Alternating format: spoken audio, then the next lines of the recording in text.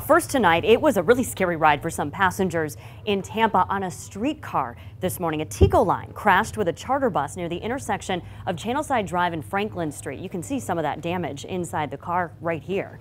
That crash caused it to derail. The driver was treated for some minor injuries. Passengers say that crash threw them out of their seats.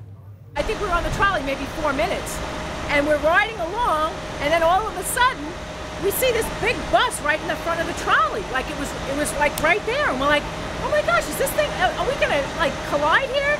So the trolley driver tried to slow down a little bit, but the bus was already like in the turn. It's a rare occasion, I believe, that something like this happens, but fortunately, even though there's some property damage here to the individual vehicles that were involved, we only have that one minor injury, and so we're very, very thankful for that.